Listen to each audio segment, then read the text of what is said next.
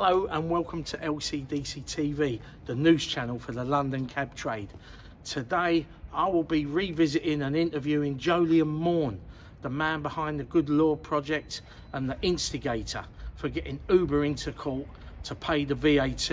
As many of us saw yesterday, Uber had increased their prices by 20%, adding the VAT onto all their fares, which should have happened years and years ago.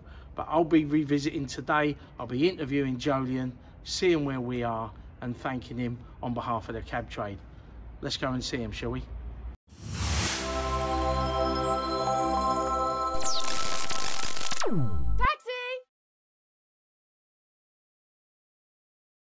Hello, welcome back to LCDC TV. Today you might recognise our guest, none other than Jolyon Maugham, QC, founder and director of the Good Law project. Remember last year we was in your garden, wasn't we? I do remember that. Lovely sunny day, coming back at long last. God, it's been a long winter. Isn't it just? Listen, why are we here today? Well, it's obvious really. Yesterday, as everyone knows, Uber finally succumbed to putting the VAT onto their fares, and the man responsible for that is Jolyon. Jolyon, well done. Thank you very much. Thank you very much. It's been a real David and Goliath battle, and for me and other taxi drivers, we're like the little man. Uber was this massive global app that just come into a country and steamrolled everything, yeah. Many of us thought the game's finished. What we're going to do? We had a regulator and a mayor that seemed to look the other way on everything. It was a real terrible point in our 365-year history. But then this white Charger come up Fleet Street, and on, I think it was the 20th of March, you took the Uber from your office to Uber's head office, asked for a receipt, 2017. That's right, it was almost exactly 5 years ago. We 5 years launched today, almost. 5 years today, launched a crowdfunding page by taking an Uber with some journalists from ITV to Uber's offices, which were then on Aldgate. Yeah. And we handed over the letter before action demanding a copy of the VAT invoice. And the trade really got behind the litigation, and we raised about 120 grand, I think, a little bit less than that in the space of 4 weeks. Well, that's when the club was seeing your tweets and the Good Law and the Uber thing, and that's when the club decided, we had a chat on the committee, it was one evening, and said you needed a certain amount to get it over the line by, it was a Friday evening, I think. I think it was. It was a Friday, and I was, okay, agree, send the money over, and we done it. And I think it was the best money we've ever spent. Well, I know it is. I was really struck at the time by how many actions cabbies had supported. Cabbies worried about Uber sort of flooding the market with, predatory priced private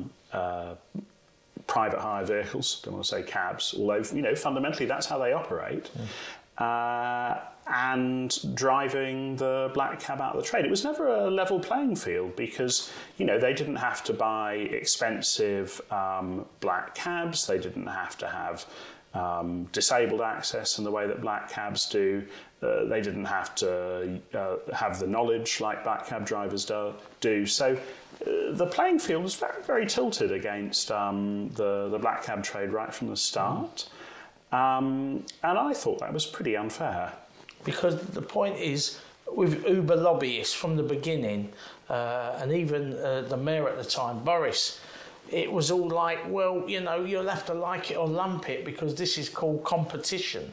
The fact that the cab trade, from the private eye being licensed, I think back, we've had minicabs since like the 60s, 50s, 60s, we had competition. And I remember at the time when Uber really was devastating London, that argument, we was trying to say, look, we've had competition. What we can't live with is unfair competition. And we looked to our regulator, Transport for London, we looked at the mayor, And it's well documented. When Boris said to me, Grant, we used to meet at City Hall. The cab trade met with Boris every 3 months. And he said, look, I'm really upset to tell you. I'm not too upset. He said, but I've got to tell you this. He said that I've had David on the phone, Cameron, and he said, leave Uber alone.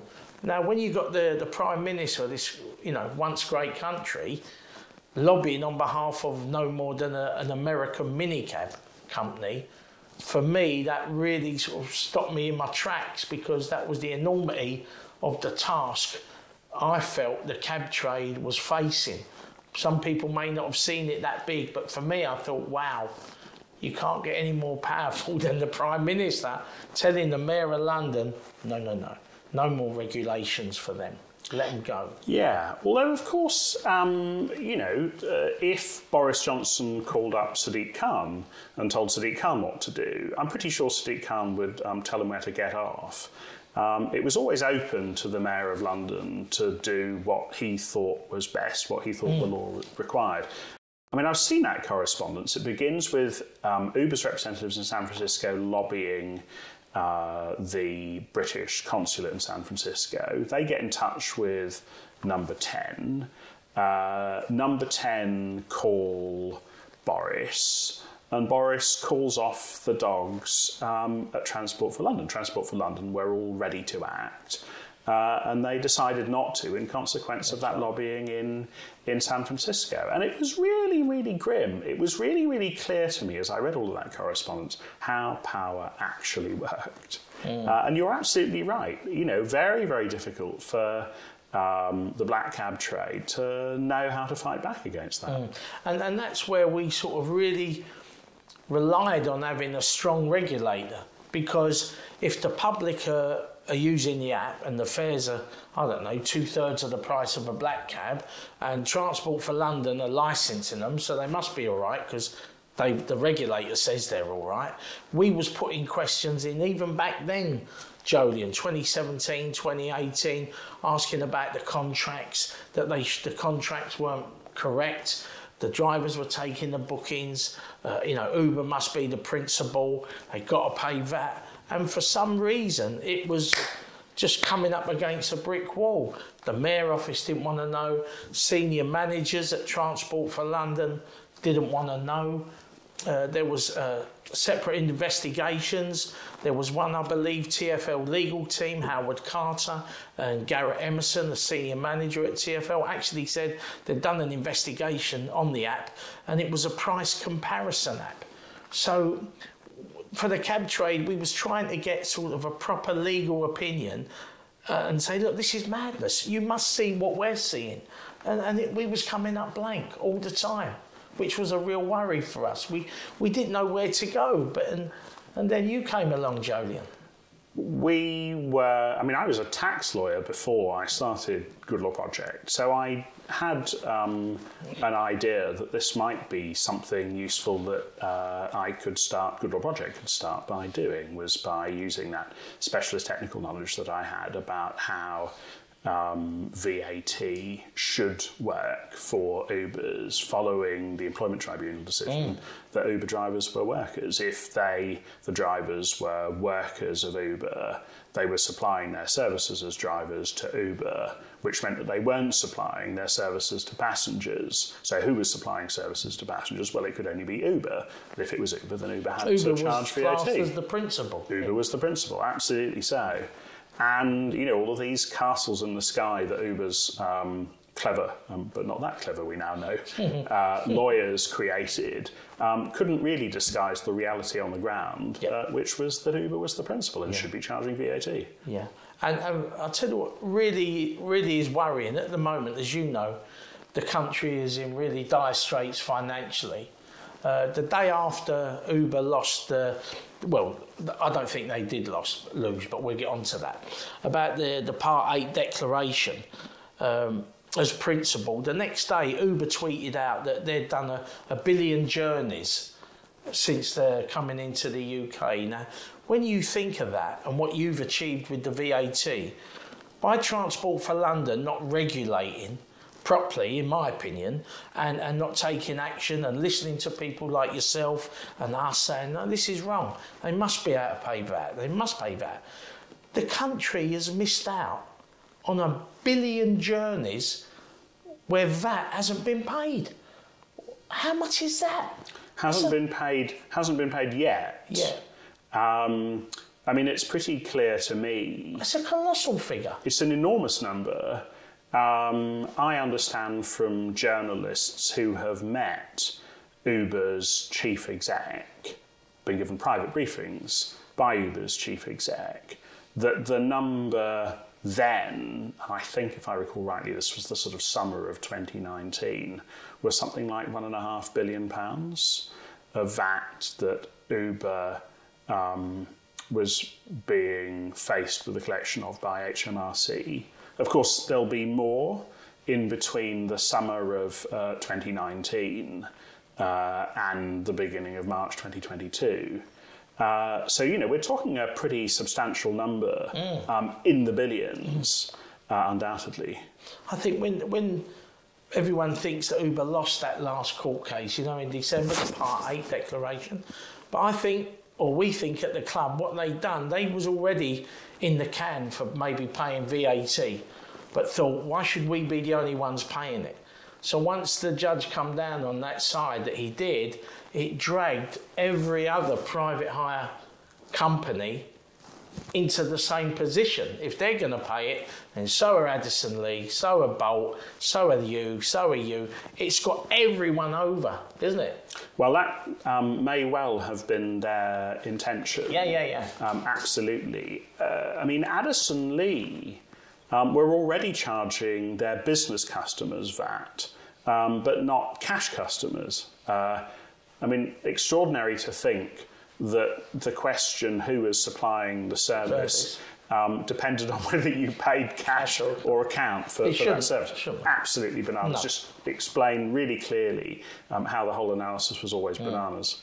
I mean, as we're talking about now, it's all coming to fruition where they're putting the VAT on it. They owe the big VAT bill, hopefully. Many people are saying to me what they've heard on the grapevine is Uber's going to turn around and other major private hire operators and say to HMRC, look, OK, hands up, we'll pay the VAT that you're asking going forwards, but none of us are going to pay what we owe in the past. Do you think they got a valid point on that, Jolyon? Because they're saying if they have to pay the VAT, it could run into hundreds of thousands of pounds and shut the business. Well, HMRC's published guidance is very, very clear that they cannot accept less than the amount that is due. And we know from Uber's published accounts, published in London, but also published in New York, that they are in a dispute with HMRC relating to back VAT, if you like, historical VAT. And it's a very substantial sum of money that they're fighting about. I mean, I've done some calculations in 2018. You can look at evidence that Uber's chief exec, certainly a senior Uber staffer, gave to a select committee in Parliament about the average rates of earnings by Uber drivers and the number of drivers that they have, from which you can calculate their sort of total market size in the UK, their turnover, from which you can extrapolate VAT. And I did some calculations showing that the number was likely to be about 1.1 billion. So the 1.5 billion that Uber's chief exec briefed to the journalist is pretty consistent. That was a little bit later in time. And although Uber's trade slumped, as everyone's did in the pandemic, you would expect, you know, another billion to be a sort of reasonable estimate. And I think the Telegraph has run with a £2.5 billion number, and that feels to me about right. HMRC is said to have a history of doing deals with big corporates, sweetheart deals with Vodafone. So if you guys look at HMRC and Vodafone, you'll see all sorts of suggestions of kind of collusion between HMRC and huge corporates. HMRC are very clear that they don't do that, and I'm very clear that they shouldn't do that. Yeah. But of course, I can't know that they won't do a deal. All I can say is that the law is that they mustn't. When you look at the financial mess of the country, I mean, every penny that HMRC could and should draw back, you can't see an argument for any sweetener deals with major corporations at this moment in time, can you? Really? Well, you know, if you or I are investigated by the taxman, we don't expect the taxman to say, well, looks to me like you owe me 1,000, but I'll settle for 400 because it would be uncomfortable for you to have to pay 1,000. And I don't see why big corporates should be entitled to a better treatment. No. The law is that they aren't entitled to a better treatment, and it would be good to learn that Uber isn't going to get a better treatment. Yes. But we may be waiting some time for that clarity. Wow.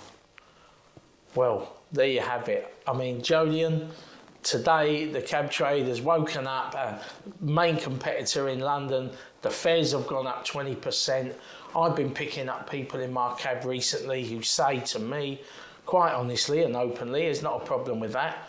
I used to use Uber, but the service is gone really down and their prices have gone up. So I'm back in a black cab, which, you know, is only great news for the cab trade. And again, I'd like to just say, I know I've said it before, but this David and Goliath battle that the trade was in, thanks to you, Jolyon, and your actions, the Good Law Project and the great work that you're still doing on other projects, yeah?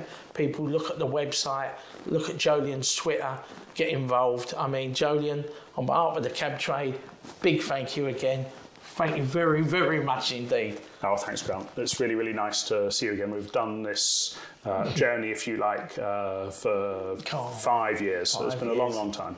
So it's really, really nice to get to the end of the road. Lovely. Thanks for watching.